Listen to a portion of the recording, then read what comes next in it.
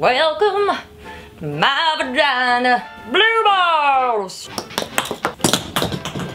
Do men suffer from temporary fluid congestion in the testicular region and intense pain in the nuts when they're stuck with a rager? Apparently yes, but it's no reason to pressure a lady. Don't pressure us! And they only turn a little bluish. The blood flows back eventually. It's called epididymal hypertension. Epididymal. What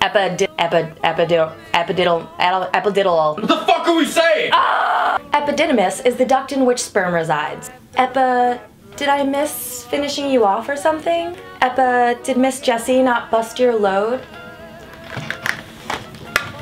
Balls sometimes swell to the size of oranges because the sperm is backing up the male plumbing.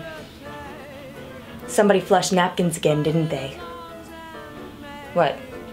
Something on my face? If the balls swell to such a size, does that mean it's the ultimate time to teabag your roommates?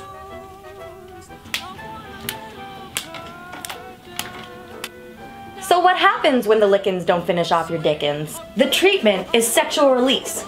So give yourself a handy. Or another method that doctors approve is lifting heavy things. So when your girlfriend says no, lift things for show.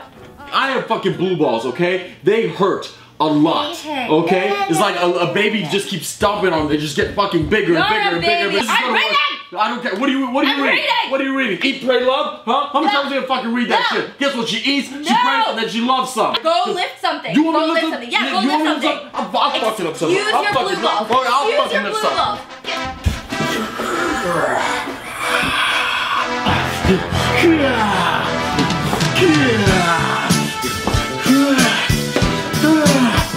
Blue ball!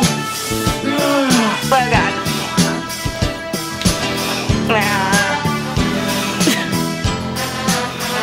So if this nasty affliction of pain in your scrotums is just too much to bear, don't force your lady, you big baby. Lift things. Another proposed cure is to pop your nuts internally. No. It's called the Valsalva maneuver, described as forcefully attempting exhalation against a closed airway. Kind of like popping your ears on an airplane. I don't have nuts, but that sounds fun, doesn't it? Later, boners!